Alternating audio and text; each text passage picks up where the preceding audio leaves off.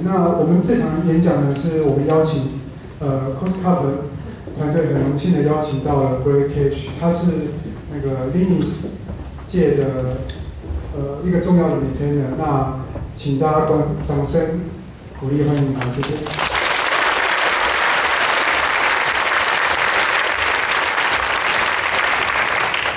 Thank you.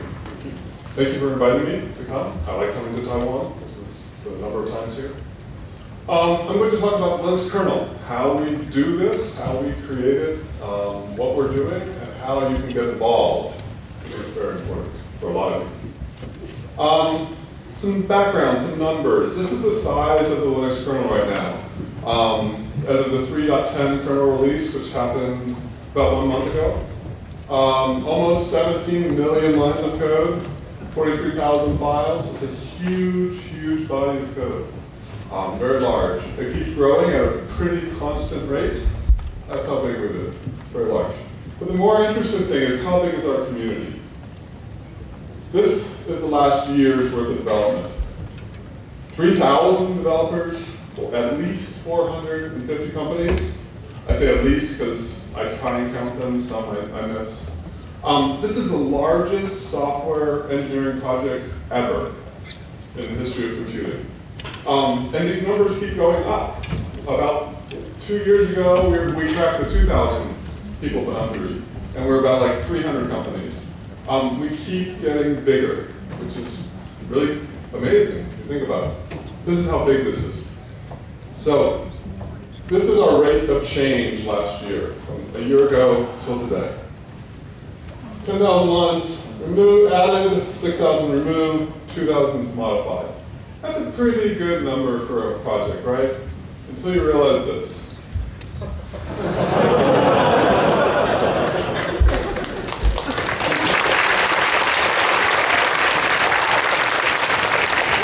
Wait, it gets worse. We're going faster. So what we're used to, the rate of change we had last year, is faster this year. 3 years ago, it's faster this year. But this is an interesting number. For the past year, this is what we did 24 hours a day, 7 days a week. That fast. A year ago, we were going about 6 changes an hour. About 8 years ago, we were going 3 changes an hour, and we all thought that was too fast. This is very, very fast. And these changes are not just in the drivers, not just in the architecture specific. These changes are flat across the whole kernel. The core of the kernel is 5% of all the code. 5% of these changes are in the core kernel. The drivers is about 55%. 55% of the changes are in the drivers. It's flat across the whole thing. So the old software engineering model of if it's not broken, don't touch it, we keep breaking. We keep changing every single day. And we change all the time because the world changes. If the world is constantly changing, if we stop changing, Linux is dead. We have to keep moving. This is why we do this. And that's for the year. The last release we did, the fastest we've ever done. I say it's scary a lot. That's scary. That's really fast. That's a lot of changes. You cannot keep up with this if you do not pay attention. What this means is if you are trying to keep something out of the kernel and develop along the side, think it's like out of tree drivers, out of tree hardware, you cannot catch up to us. We will pass you by and it just will not work out. These rate of changes are vetted faster and the size of our project is larger than anybody else. Any other operating system, any other company cannot keep up with us. And because of that, we've taken over the world. It's kind of funny. So how do we do this? 2 big things we do this to stay sane. We have time-based releases, and we have incremental changes. And these 2 things I'll talk about. So about 8 years ago, we said, let's do a release every 2 to 3 months. And we have, exactly. 2 3/4 months is our average for the past 8 years. It's regular, it's clockwork. And it's a good thing, it's short. It's really short. So if you miss getting something into this kernel, you know, oh, 3 months later I can get it in. So it's very good, it's very predictable, people can build products on it, They can plan their release cycles on it.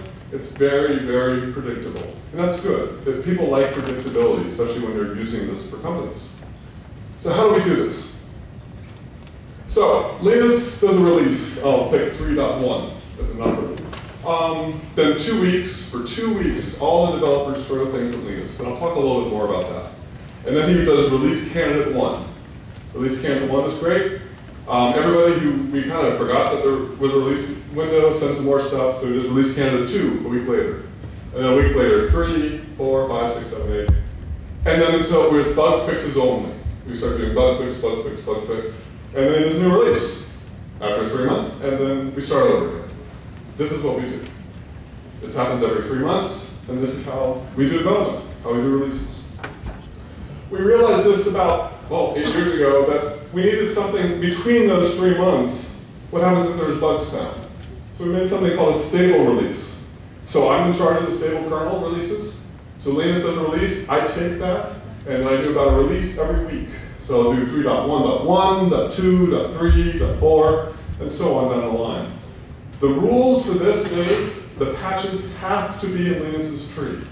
And that's really, really important. We don't want these branches to ever to diverge. We don't want the stable tree to get things that Linus doesn't have. And we have a real strict list of things we'll accept. Bug fixes only, maybe a few device IDs, but no new features. We'll take some performance, speed ups and stuff like that. But that's how things work. And then another important thing is I throw that away. I drop it on the floor and run away, like when Linus does a new release. And that's very, very good. It makes it so I don't have to keep lots and lots of kernels going at once. That was working out well for a while, and then we found out that people like to build products on Linux. So we wanted to make something that was more stable for them. So we made something called a long-term kernel. So long-term kernels, I pick one a year, and I'll maintain it for 2 years. After 2 years, the number of changes that go into those kernels falls off. So after 2 years, you shouldn't be using that anyway. 3.0 kernels right now long-term, 3.4 is long-term, and I guess I get to announce now today, the 3.10 will be the next long-term kernel. And people build products on this. There's an LTSI project from the Linux Foundation that a lot of people are picking up. Yocto is picking it up, Monaro is picking it up, Android's picking it up, or basing it on there. So you can rely on that kernel to be maintained by the community for 2 years. Security fixes, bug fixes. It's a really good thing. A lot of people are doing this. Oh, Kurt, if anybody has questions, please feel free to ask. So that's how we do releases. Constantly do releases, maintain these for 2 years. Linus comes out with a new one every 3 months. That's it. So what do? How do we make a change? So let's talk about this. So we have developers. We had almost 3,000 developers, right? And they make a change to the kernel. They want to write a new driver, they want to fix a bug, they do something. So they take that and they send a patch. I'll show you about patches in a minute. And they send it through email to the maintainer of that file. So the maintainer is, we have about 700 of these people listed. They maintain like a subsystem like USB, which I maintain, or networking, which David Miller, or such, or just a file, just a specific file. Lots of people own individual drivers, things like that. About 700 of those. They look at it, they review it, they say yes, no, it's good or not. And if it's good, then they'll pass it on. So let's look at what a change looks like. This is a change. So a patch is one, we have to break all our changes in the Linux kernel up into individual pieces. Like your old math professor said, show your work. I want to see every single step along the way. You can't just say, rewrite the scheduler. You have to say, change this, change this, change this. And here's one example of one thing. It's a patch written by Robert. There's the author at the top. The subject says it's USB on the go. A little description, and then there's some signed off bys. So Robert, when he does this patch, he says, I agree that this is my work. And I'll talk about that in a minute. David Brunel, who is the maintainer of that, said, looks good, he'll acknowledge it.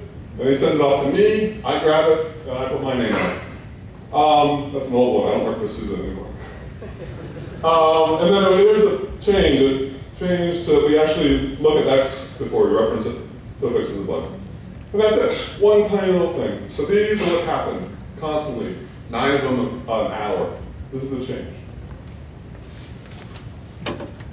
So one thing about this is, you see 3 people's names associated with this 1 or 2 lines.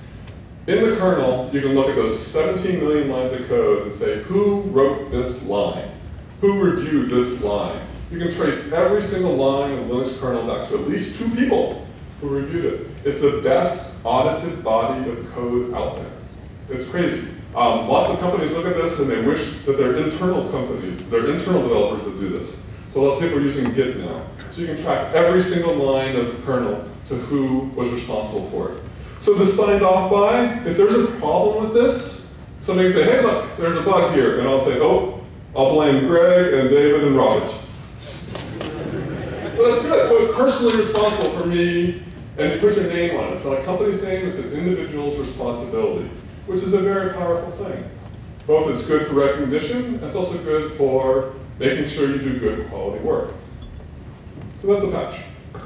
So a little bit about signed off by. So signed off by is something we came up with a number of years ago, and it basically means this. You created it, or it was based on something somebody else created with a proper license, which means it's compatible with the GPL version 2, or somebody else provided it to me, and it's public. Public is important, and it's not anonymous. It has to be with a real person's name. Or I have to not know you're anonymous. We accidentally take things anonymously, but we fix that later. So I can't know that, I have to know who's behind every line of code. That's what we do. So every bit of code in the kernel uses this. A number of other projects are starting to use this as well. I think Git uses this, and there's a few others as well. It's a good, nice little, concise, legal thing. So, all right, so let's go back. So then, those files, the drivers, it went to those 700 people, and then they take that, and then they send it off to the subsystem maintainers. Subsystem is like USB, networking, PCI. I currently maintain the serial layer, the USB layer, the driver core, and a few other weird things. So I'm one of those people. We have about 100 subsystem maintainers we're running about now. So all these people send those code up to them. They have a public Git tree that is pulled every single night from, in Australia. There's a developer, Stephen Rothwell, pulls those together into the Linux Next tree. That's at the top. He checks all the builds and all the architectures. He checks that the merges work properly, and he sends us bug reports. He says, oh look, the networking stack conflicted with a change you made in the USB stack. Guys, work it out. And he does that, and he merges it every single weekday and tests it and builds it. If you want to see what the next kernel is going to be, not the current one, test Linux Next. If that's the best thing you can do, test it and let us know if there's any problems. Because that's, all of us can test our own individual trees, but we can't test everything together. Very important. Then there's Andrew Morton, who sits off on the side and he just scoops up stuff for subsystems that don't have maintainers. There's a lot of that. He picks patches that we forgot or I dropped and whatnot, and he pulls them, and then that goes in Linux Next as well. Andrew does a lot of work that way. It's really good. He's the only person that reads all the Linux kernel managements. Everybody else, we all filter it. So that's how we work. Everything gets into there, and then when Linus opens the merge window, like I talked about, we all send it to Linus. Now, Linus doesn't pull it directly. We have to explicitly say, take this, take this. And that's important, because sometimes stuff in Linux Next is not working. Like a couple kernel releases ago, the TTY layer, we had some real big bugs. It would not be good if Linus just pulled it in. So I had to wait a whole kernel release cycle. It's only 3 months. We were okay with that because we knew it was going to be a short term, and he didn't pull that. So we all throw him to Linus, he sucks them in, and then the development cycle goes on. And that's how we work. Linux Next every day, Linus every 2 months, 3 months, Andrew, sucks them in. So 3,000, 700, 100, up to Linus. That's what we do. Make sense? Questions?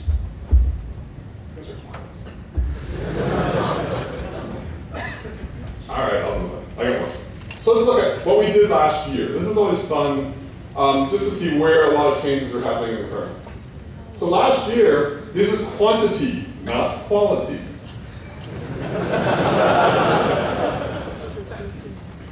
Anyway, I know these guys are great. So this is what one developer did last year, Hartley. 1,900 patches were accepted. Now think about that for a second. Our rate of change is 9 patches an hour, right? That is the patches accepted. That is not the patches submitted to us. So we review, we reject a lot. They go through review cycles. They get rewritten, they get fixed, and whatnot. The amount of code that's coming at us as developers is like double to triple that rate. These are the ones that have been accepted. So Hartley's, he's been cleaning up the COMD subsystem. That's the data acquisition drivers. He works for a tiny company that makes some engraving systems. They need that for Linux. He's been cleaning up the code like crazy, doing a very, very good job. Good quality. Alviro, he's the file system, the virtual file system layer, and the core of the virtual file system. He's been reworking things. Very good stuff. Mark Brown does embedded sound development, so he's been doing a lot of work. Shashin, he is the ARM platform maintainer for one of the chips. I'm not sure which one. So a bunch of work has gone into there. Hans does video for Linux, a lot of media development drivers. Alex came in out of nowhere because of the remote disk driver or remote block device tree finally got pulled in. That was something that's been sitting outside of the kernel for a long time. It got sucked in the past year. So he showed up there. Johannes, Intel wireless drivers. So these are, this shows like a lot of places where one bit of the kernel is changing a lot. Takashi Sound. Alexel is an example of somebody who's just doing janitorial work. He goes through the kernel, fixes up bugs, cleans things, spelling fixes sometimes. People send us patches, that's good. But he's fixing up lots of little tiny bugs everywhere around the kernel. And that's a really good thing. Alexel does a really good job, and we have a number of other people to do that. So you can do janitorial work in the kernel and still do a lot of it and get good recognition. And then Jingo does the backlight and frame buffer drivers for some embedded systems. So that was the quantity.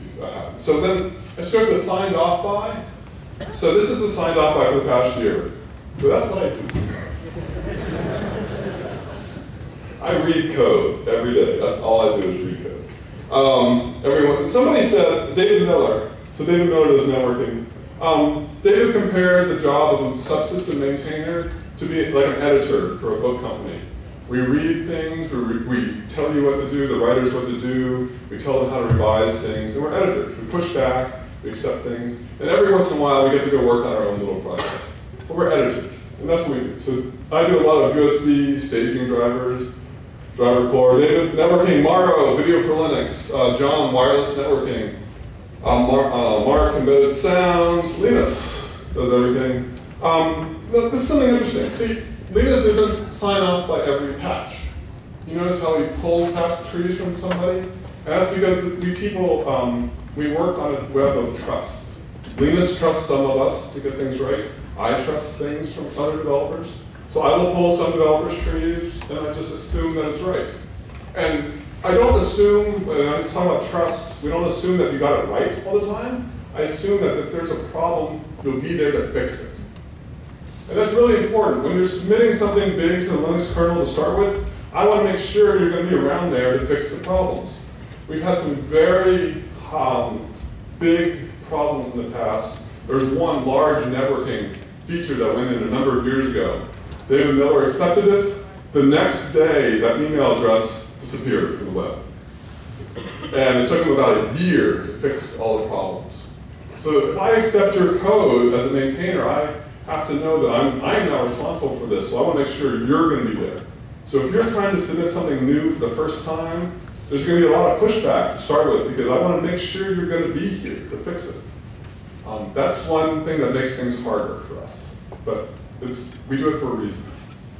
Andrew Morton, lots of patches, Mark Brown, embedded sound, Hartley, COMD. So Hartley, one guy, he didn't sign off anybody else's patches. He did it all himself, and he still made the top 10. John, wireless, Daniel, DRM layer, video layer, Johannes, another wireless driver. So these are areas of the kernel that are getting a lot of development. Tells you what's going on. So, any questions? All right. So now, who's paying for this work? This is fun. I've been tracking this for about 6 years now. And for the past 6 years, it's been very constant that about 15 to 20% of the work on the Linux kernel is done by people that are not being paid for it. It's been a pretty constant number. These are amateurs, number 1, and unknown individuals, number 6. Amateurs are people we know that they're not working for somebody. Unknown is I don't know who you're working for. But all those unknown people, they're not doing any more than 5 patches, just like a one-off here and then. So that the problem with Linux kernel development is if you start getting a few patches in the kernel, you get a job. You will be hired. I mean, it is really, really hard if you're a kernel developer not to get hired. We need them. There's lots and lots of companies using Linux.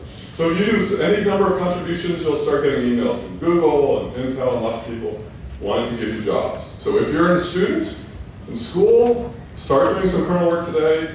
We can get you hired tomorrow. I mean it. We need those developers. And I talk to a lot of students, and it's really important. Because it shows you're working in a community. As an employer, if I see that you're working in a community, you can communicate on email, you're not crazy, I can hire you. I mean, that's a good thing. It's a really good thing to work in open source development if you want to get a job. You don't need a resume anymore. Your code is your resume. It's all public. It's a really good thing. So here's who's funding it. Red Hat, Intel, Lenaro's come up a lot. TI, Vision Engraving, that's Hartley, the one guy, number 7. So one guy, for one company, did that much work. So for companies not to be able to contribute to the kernel, like, oh, it's too hard, one guy. It's not hard. SUSE, number 8, IBM, Samsung. Samsung's gone up a lot. Pardon me? Samsung. Here's some more. Google consultants. Broadcom. Maybe we'll sort of Renesas, Oracle. I don't know what ink tank storage is. And Cisco. So there's 400. Those are the people that did that. So the Cisco one is about, I want to say it's like about 300 patches. So anything than that starts dropping off. So that's who's funding this. That's who's contributing this work. Intel, IBM, big ones, Google. The Google stuff is nice. That's their server guys. Their Android guys aren't doing that much. They're doing a little bit. Hey, no, I mean, their stuff has already been merged. It's done. You laugh. It's merged. It's in your phone. The Android guys aren't doing new kernel development these days. The server guys are. Android stuff is done. So it works really well. So it's not a knock on the Google guys. I like them. I hope they like them. Any questions about any companies? Anybody want to know? Okay, pull this somewhere. How about the Android version of the kernel? How about the Android? All the Android code is in the Linux kernel today. It's been there for about a year. Oh. Yeah, it's all merged. It's very tiny. It was only 7,000 lines of code. Your serial driver is 3 times that big. I mean, it was not much. It was not very much. They had some interesting things. They had some new features, but it's all merged. It's all there. It's all not going anywhere. They have some new things coming along. Lenaro's trying to help merge a few other things that's coming on for new devices, different ways to do some process communication. But the thing, you can take stock kernel and run your phone today. So that's good enough. Any questions? How is Microsoft doing? Microsoft, they're doing well. So, no, okay. So, let me give you some context here. Last year, Microsoft was in the top 20 of Linux kernel developer contributions. They contribute to the hypervisor, the Hyper-V. They run as a virtual machine. You can Linux running on Azure, which is their big cloud platform. The key Microsoft developer that does Linux work came from Novell. I know him, KY, very good guy, and there's a few other people there. And they do a lot of Linux work. I live in Seattle, where Microsoft is. When the Linux Foundation came out with a report last year, it said that Microsoft was in the top 20 contributors to Linux kernel. The local paper referenced that old quote by Steve Ballmer that said Linux was a cancer on society. It said, has Microsoft cured cancer? That was a local paper. That was fun. Actually, Seattle has a lot of ex-Microsoft people doing Linux work. It is. There's a lot of Linux jobs. All the Amazon stuff, Facebook, Google has huge offices, IBM, Valve. Valve is doing all Linux work now. They're all ex-Microsoft people. That's great. So anyway, so Microsoft. Any other questions about companies? Yes? Did NVIDIA founded after Linus' speech? Did NVIDIA change after Linus' speech? Did NVIDIA founded after Linus' speech on NVIDIA? No. No, so did things change for NVIDIA before or after Linus' speech? The NVIDIA stuff is the NVIDIA Tegra, the embedded stuff. It is not their video drivers. They have a lot of ARM embedded. Well, that's those guys. I talked to them. I know them. They're a totally different division than the video guys. I ran into the NVIDIA closed source drivers at Valve. He was sitting in the corner. He said, "Don't talk to me." I know why they do what they do. That's fine. That's fine. So no, it didn't. And Linus is rightly mad at them. So. Nobody asked about canonical. Moving on. All right.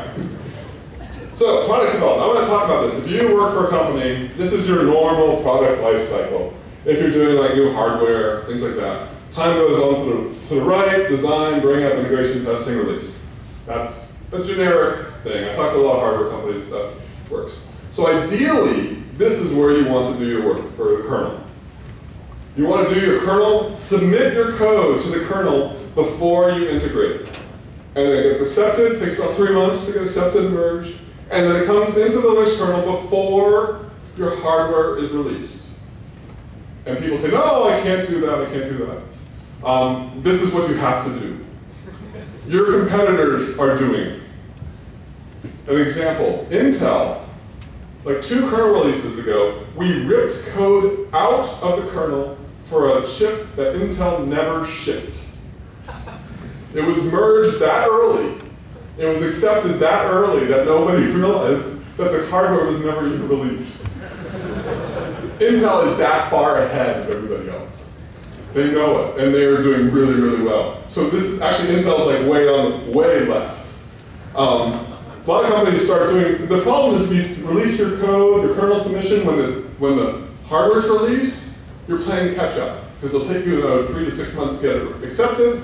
By then, your hardware guys are working on the next product, and they're already behind, and you're playing catch up, and it's just lost. You have to do it like this. And there's a reason why. IBM and Intel have publicly said this. It saves you money, and it saves you time. So if you work for a business that says, I can't do this, it's going to cost us too much money or too much time. IBM, Intel, huge companies with lots and lots of money have said it saves them time and money. So for you to ignore them means that they will beat you. I gave this talk to ARM, the ARM developers, and they agreed. I mean, ARM has a problem there. ARM is very, very late. Their hardware comes out, and then they get around to doing the kernel code. And they know they need to work on that. That's why they formed Linaro. Linaro is doing really well, but they have some work to do. Intel is doing really, really well. So you can do this, and you have to do this if your company wants to succeed. Don't want to make it sad. But. So, how do you get involved? I'll point to the individuals. The best thing you can do is run the latest release on your machine. That's the best testing you can do. We need that. If you have a problem, let us know. If you wait to a couple releases to go by to pick it up from a distro or whatnot, we won't remember what we did. Remember, we're doing 9 changes an hour. I can't remember what I did last week, let alone last month. I don't remember what I did yesterday, really. So run the latest kernel. If you have a problem, email us. Our emails are there. We know how. We have tools. We have scripts that point you to the right person. Use it. It's the best thing you can do to get involved. If you want to install a kernel on your machine, there's a whole book that was written. It's free. You can download it. I wrote it. It's okay. I don't get any money for it. So download it. It's actually.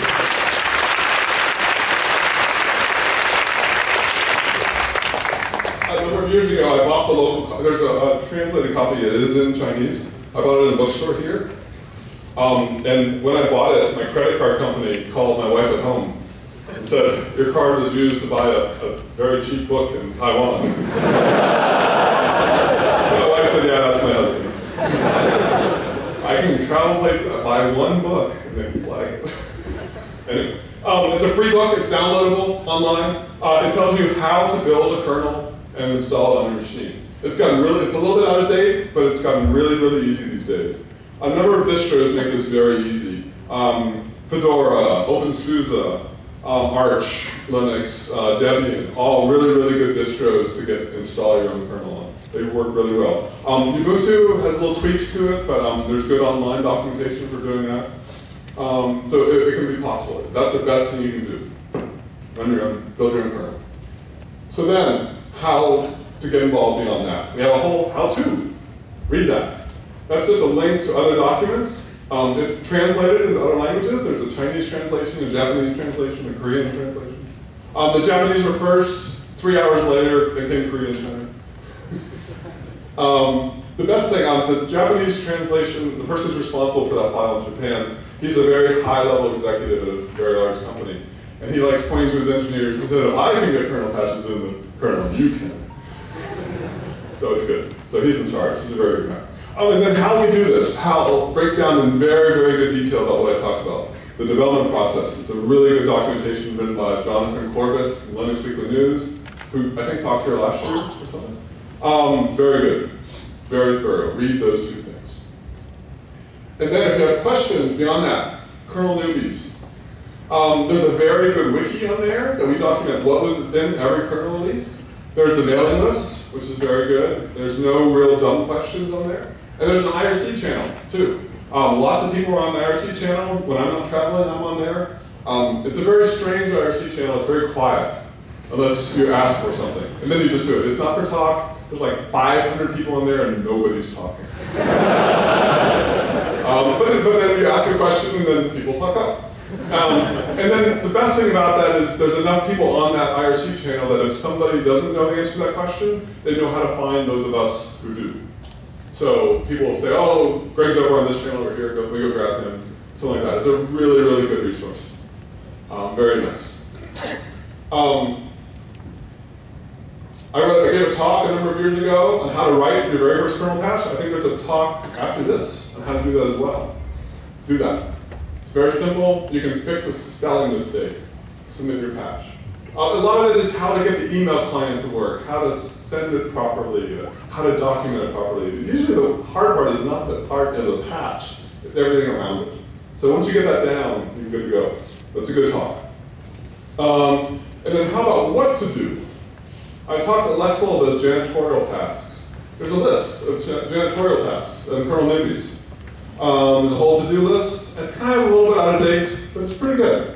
It's a place to start if you don't know where to go, if you don't know what you want to do, but you want to do something. And another really good one is the Linux driver project, which I do. In the kernel itself, there's a to-do file for all these drivers. The staging drivers are really, really bad code. I take anything, it doesn't have to meet the coding style guidelines, it doesn't have to meet the rules. It just has to build, it has to be the proper license. And sometimes that's really hard for some of these projects. So look at that, there's a to-do list. Take something on the list, send a patch. A lot of those is, oh, clean up the white space. Great, a lot of people start there. A number of people have started by cleaning up little tiny things like this, gone on to other things, and now have a job. I know at least 10 people that have done that. So it is possible to start with spelling fixes and move on. And that's great, and that's a really good thing. A lot, kind of sad because they go off to jobs and they leave us alone. But I'm happy with that. So, that's good, and I think, yeah, oh, my penguin picture. This was taken by a kernel developer, I think, in South America, for the picture. So, questions, comments? Okay. Yes? I've heard that you talked about the ARM portion of the kernel, and then because from what I see, there are lots of trees maintained by these hardware developers, like Texas Instruments maintains their own trees for OMAP series of processors, or perhaps Windows also maintains their own trees for their A10 processors or A series of processors. So what's the ecosystem there? Why are they not? Why don't they just work with the Linux kernel maintainers instead of like maintaining their own trees? Why is this happening? Thank you. Okay. So why does the ARM developer or companies maintain their own trees and not work upstream? If you look at that list, Lenaro, very high up. Texas Instruments, very high up. Broadcom, very high up. Marvell, no. Qualcomm is interesting. Qualcomm hides their contributions.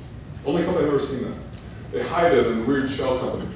But they all are directly involved in the Linux kernel development process. They have their own trees separate for their products, and they do development before they get into things. Texas Instrument has been merging almost all that back up. Qualcomm has been merging all that back into the tree. The ARM developers community in the past year has done really, really good things. They're now a huge contributor to the kernel. They're integrated properly, and they're working well. There's a huge sub-tree way of sub-maintainers and sub-sub-maintainers, and the develop patches flow between this very quickly and very easily now. So that has changed in the past year, year and a half. So they are better, and they're working really well. So they have a ways to go, but a lot of them are doing really good. So they are there. So they know that. They have to, otherwise they can't keep up with that rate of change. Other questions? Sir? Come on. Yes? Currently, Linux DTY kernel still can natively display CJK characters, and I want to ask what is the version of achieving this? So the problem is Linux TTY terminals native console can't do Unicode. They can't do UTF-8. We are changing that by ripping it out. The VT layer, the virtual terminal layer, is being ripped out of the kernel and entirely so that you can do the whole console layer and the whole layer from user space. And it ties the user space to the kernel very tightly, a little bit better, but then you get full Unicode support and you get better font support. And it was a Google Summer of Code project last year, and it's been almost all merged, and the patches are working. There's a few external patches today, but that is almost finished. Because we realized that is a problem, and it was neat that we fixed the problem by ripping code out. So yes, that will be. Yes?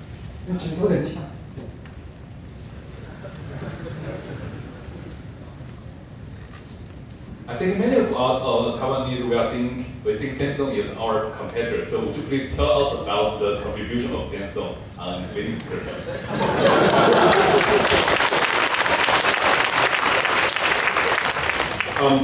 Individually, Samsung only cares about Samsung. That's okay. Intel only cares about Intel. IBM only cares about IBM. What all the individual companies, when they contribute, they only care about their own stuff. Microsoft only cares about Microsoft. And that's good, because the changes that Samsung does benefit you. They do. They did a lot of work on some of the DMA layers, and they did a lot of work on some of the button layers of the kernel, and got it merged. And the memory subsystem Samsung did, I know I work with these developers. I've been traveling to Korea a bunch. And you benefit. So their work makes your devices work better, makes your chips work better. So that's the way Linux works. Everybody contributes only for what they care about, but it benefits everybody. So don't be afraid of Samsung for the kernel work. Every company is that way. So you shouldn't be afraid of Intel, you shouldn't be afraid of IBM in reference to the kernel work. And that's a really weird thing. So all these companies like Red Hat and SUSE, and we're all competitors, right? I worked for Novell, SUSE, a long time. And it was funny to watch people play the different companies off each other, not realizing that we all knew each other and we all talked on the IRC channel together. So we'd have a customer come to us and say, oh, they said SUSE did this to Red Hat, and Red Hat say, and then say the opposite to us, and we talk to each other on IRC, we're like, no. But it makes it very hard for managers and vice presidents to realize that Red Hat and SUSE share an engineering team. IBM, Intel, and Samsung share an engineering team. ARM and Intel and HTC, you guys all share engineers on the Linux kernel, and that's okay. That's fine. That's good. It's contributing because you're making your own company's stuff work well, and it benefits everybody. And it's a very, very strange thing. It's a very weird thing to get managers used to, to get companies used to. Personally, I mean, I never thought I'd be in Taiwan talking about this kind of stuff. Years and years ago when I started programming, It's a very different development model. But we've created something that nobody else has ever been able to create because the model's so different. So don't be afraid of Samsung now. Be afraid of Samsung for other reasons. Not engineers. Their engineers are great. You know, they're nice guys. Anyway, in front, yes. Okay, you mentioned that. You mentioned that some of the ARM's contribution wasn't really integrated because they didn't submit it. And you said that eventually they have to catch up. But that, I think, is relying on one assumption that the mainstream will evolve so fast that they cannot catch up, or they, right. But we have seen that some of the open source projects couldn't catch up. I mean, couldn't move fast enough, and then lose the edge eventually. For example, Apple's work on a few things like WebKit versus HTML. Okay, so what makes you think that Linux will not end up like that? And another thing is, since the kernels in GPL, why can they keep their contribution hidden? So 2 questions. Okay, I think the second one first, GPL. The Linux kernel license is GPL. That means anything you ship has to be released. That's the law, that's the rule. Binary kernel drivers are illegal. They are. Binary, but not only that, they are technically very, very hard to do. Because that rate of change is really, really hard to make a binary kernel driver, you have to spend a lot of money. NVIDIA dumps a lot of money into keeping a binary driver. And also, it's very hard on a technical level, and it's very hard on a moral level. Morally, how are you to say that your tiny driver for your tiny little piece of silicon is somehow more important than the 17 million lines of code that you're relying on? It's just a moral thing. So that's that. All right. So keeping ARM code out of the kernel. They know they can't do that anymore, and they're working really, really hard to do that. They are behind on some of their development, but they're getting better. But how do we know we're going to keep succeeding, right? I look at these numbers every year. I keep these numbers every release. I'm worried that if these numbers start to go down, then we might have a problem. But we are going so fast that these numbers can be cut in half, and we're just going back to the rate of change that we were doing 4 years ago when we were still taking over the world. But because we're doing so well, the thing I worry about, the only thing that can ever hurt Linux is Linux. Seriously, it's up to us to kill the project. So my goal is not to do that. I really worry, all the kernel, all the core people, we really worry about that. We want to make sure it succeeds. We want to make sure it runs on everything. We want to make sure it works for everybody. So we talk to people. That's why I travel so much. That's why I'm here. I want to see it succeed. And all these companies really want, and they're paying us to do that. So I worry about that, but that's the only thing that can, and if we start slipping, like WebKit, or have problems, then yes, I'll worry about that. We haven't been there. I mean, the 20 years we've been doing this, we haven't hit that yet. I hope we don't have it. I want to retire doing this. But actually, people retiring is an interesting group of people because they are now retiring and spending time working on the kernel for fun. I'm getting a lot of ex-Microsoft people retiring and contributing to the kernel. I had a neighbor at a place I used to live. My neighbor was an ex-IBM mainframe developer. He got into it because he didn't have anything to do. He was retired, started contributing to the kernel. So nice topic. Same. Next, there's a question behind you somewhere.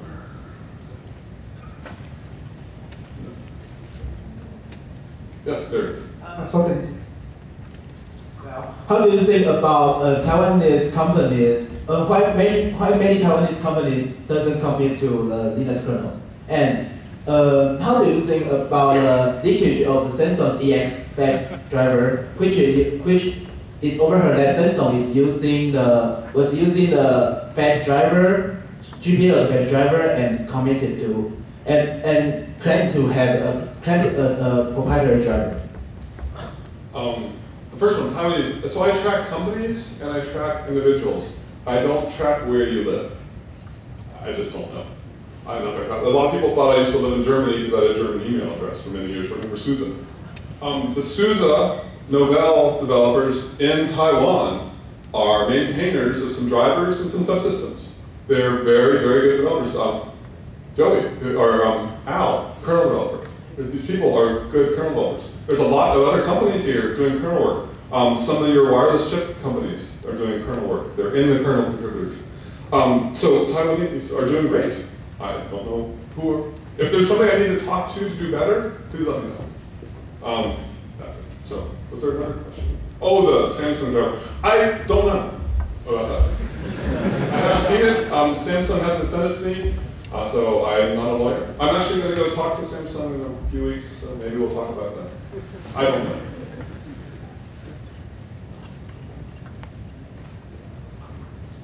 I have two questions.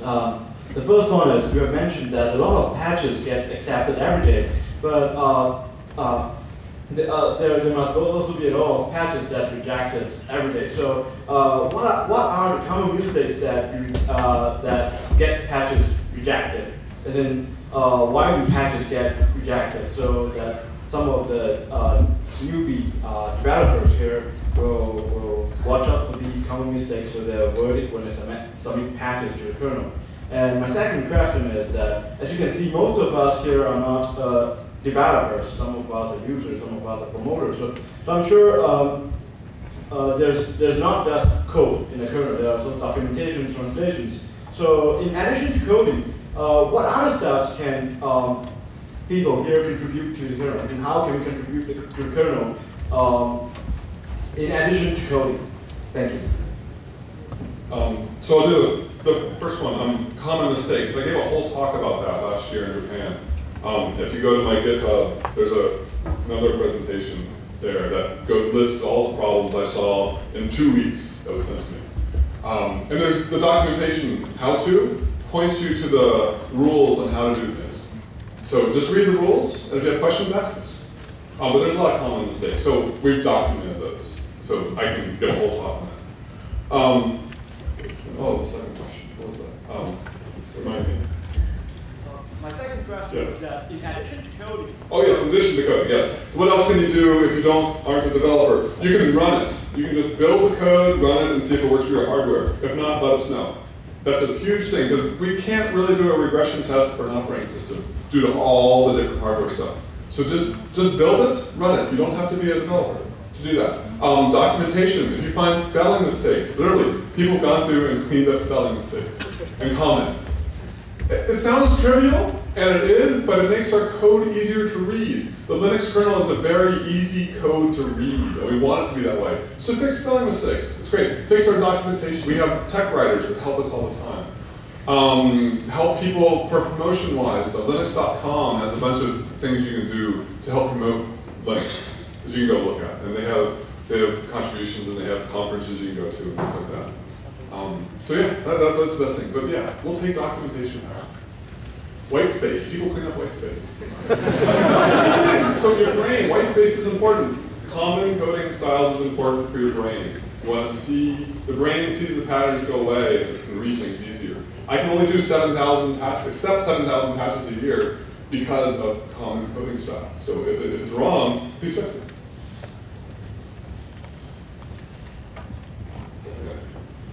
I would like to ask you about your comment. Two companies that they will probably be the Linux contributor.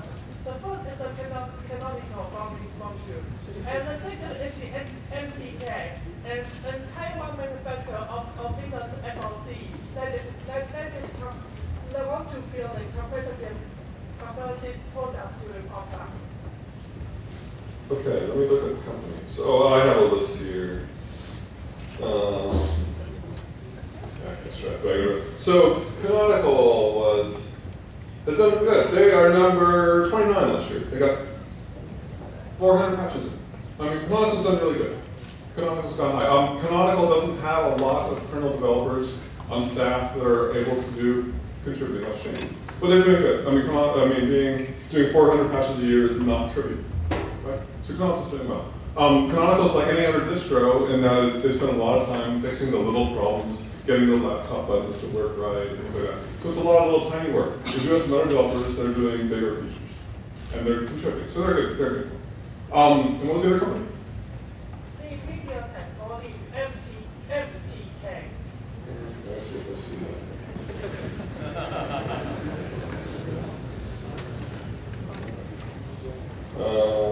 Oh, here we go. Yeah, they did 4 patches last year.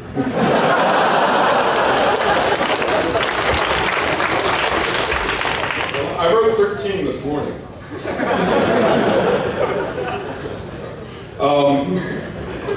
Who do I need to talk to there? I mean, talk to me afterwards. They need to get better. Yeah. I mean, come on. Anybody here can do white space cleanups before passes. I don't know what they're doing. I honestly don't know. They should do better. If they rely on Linux. So the thing is, if your company uses these, how they're doing Linux, great. Fine, you rely on them. If you want to control your own destiny and your own company's destiny, then you need to get involved. It's that simple. Unless if you're gonna trust in Samsung and Intel and IBM and Lenaro are doing the best for your company, that's great. But MediaTek sounds like they need to, maybe they trust us. Okay. 不好意思，请起立一下。 Two more top. This one and that one, that's it. So you have over 7,000 signed off by on the page. Do you read each page and try to understand them, or sometimes you just do a very quick sense check? The majority I read, and I read it and make sure it looks correct. I have to. That's what I do. So that's the ones accepted. Some I trust from people like Hartley. I take a lot of Hartley's patches, and I'll just glance at them. I'll say, Hartley's good. Because he's been around for a while, right? I trust him that if it's wrong, he'll fix it. And that's a trust relationship there. So, but the majority of people, yeah, I read the code. That's all I do is read code. That's all David Miller does is read code. It gets boring, it makes us grumpy, it makes us mad sometimes. But that's my job. And question up here? And I think that's the last. Did somebody have a question? 还有谁举手的？ Anywhere else? Awesome. All right.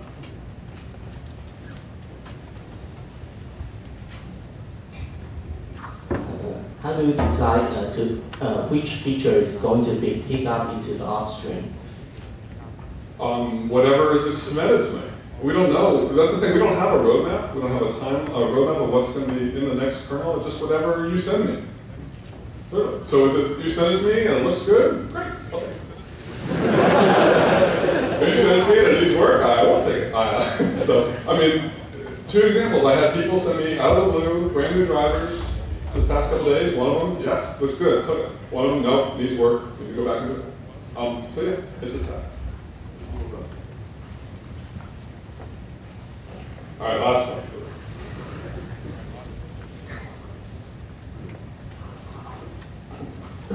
I have one question. Where is AMD? AMD is where? AMD?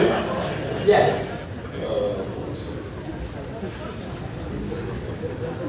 They are number, 25. They did 500 patches last year. AMD has done really well. One thing AMD did, they just laid off their kernel team. And they all went to work for Amazon. And that happened a few months ago. So AMD's core kernel team that did KVM development now works for Amazon.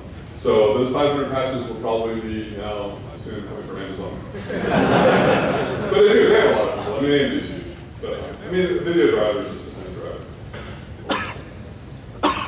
Anyway, thank you very much for inviting me and for having me. Very good.